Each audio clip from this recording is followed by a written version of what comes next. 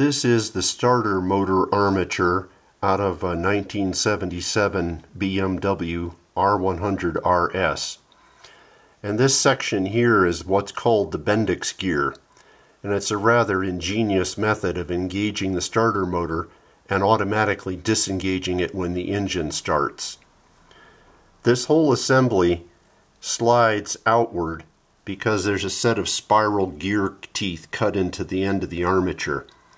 And what makes it spin out is the armature starts to turn when you start the starter, and this spins out, and when it does, these teeth on the end engage the teeth on the flywheel to start spinning the engine.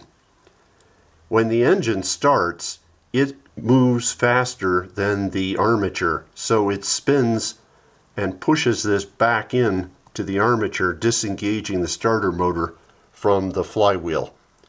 A very ingenious method of engaging and disengaging the starter automatically.